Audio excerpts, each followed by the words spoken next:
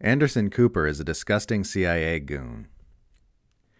In a recent CNN interview of U.S. presidential candidate Cornel West, former CIA intern Anderson Cooper argued that the U.S. invasion of Iraq was morally superior to the Russian attack on the city of Grozny. Pushing back against West's claim that NATO provoked the Russian invasion of Ukraine and his call for ceasefire negotiations, Cooper argued that Putin was too evil and murderous to agree to stop slaughtering people. I mean, you saw what he did to Grozny in the 90s, Cooper said. I mean, he flattened that city. Civilians were trapped in that city. The world didn't come to the rescue of Grozny. He did exactly what he wanted to do. I mean, unchecked, he will slaughter people.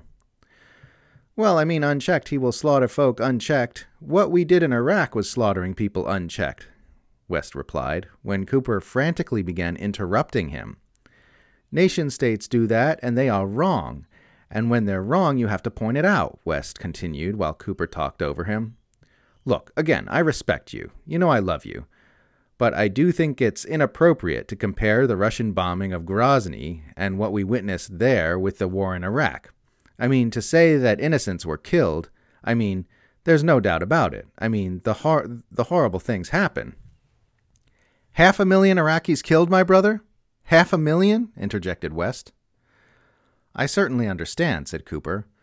I also saw a lot of Americans get killed. And I saw, the horrors of Saddam Hussein. I don't think it's accurate to compare the pummeling of a city by Russian artillery with civilians inside pummeling every day with the intention of just destroying and flattening a city with actions the U.S. took. Now, mainstream estimates for the number of civilians killed in the Battle of Grozny range from 5,000 to 8,000. Estimates for the number of people killed as a result of the Iraq invasion range into the millions. One was a single battle in one city.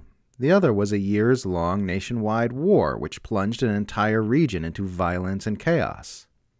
Cooper is correct that it's inaccurate to compare the two, but he's obviously incorrect that this is because the Iraq invasion was less depraved. Think about the kind of mentality you'd need to have to feel like it's legitimate to claim a U.S. war for power and profit is morally superior to a Russian attack which killed far, far fewer people. Think of all the things you'd have to hold as true in order to make that make sense in your mind. For one, you'd have to believe that the U.S. only uses its military for noble reasons and with noble intentions. For another, you'd have to believe that your own government only kills civilians by accident, while other governments only kill civilians because they are evil monsters who enjoy committing war crimes.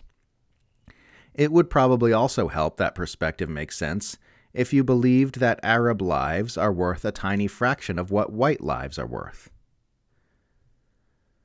Cooper immediately followed West's appearance with an interview with Democratic Party swamp monster James Carville, who promptly began smearing West as a menace and a threat to the continued constitutional order of the United States. Carville then went on to assert that former Green Party candidate Jill Stein, who is West's campaign manager, is, quote, almost certainly an agent of the Russian government. To substantiate his claim that Cornel West's campaign manager is a secret agent of the Russian government, Carville urged Cooper's audience to Google photo General Flynn, Vladimir Putin, Jill Stein. Carville knows that telling CNN's viewers to Google those words will produce a photo of Stein, Flynn, and Putin at a table together. What Carville does not tell CNN's viewers is that Stein has provided a perfectly adequate explanation for what she was doing at that event. The photo was taken at an RT conference back in 2015, when meetings with Russians were not considered an outrageous scandal. Stein says she attended the event because she saw it as an opportunity to push her usual agendas of peace and environmentalism. She says she didn't interact with Putin or Flynn, that she wasn't paid for her appearance, and that RT offered to pay for her travel, but she declined the offer. Nothing in the comprehensive investigation of Russian interference in the 2016 election has turned up a single shred of evidence that any of Stein's claims are false. So Carville was actively deceiving CNN's audience about Jill Stein and about Cornel West's presidential campaign by extension. The journalistically responsible thing to do would have been to interrogate Carville's wild claims, but Cooper let them slide through completely unchecked. Calling a presidential candidate's campaign manager a secret Russian agent is about as incendiary an accusation as you can possibly make, and Cooper just accepted it as an established fact and moved on.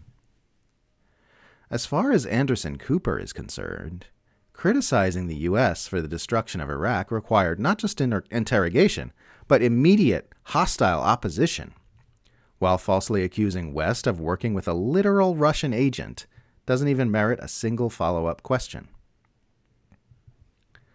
That's how unscrupulous you have to be to get elevated to the highest echelon of American news media.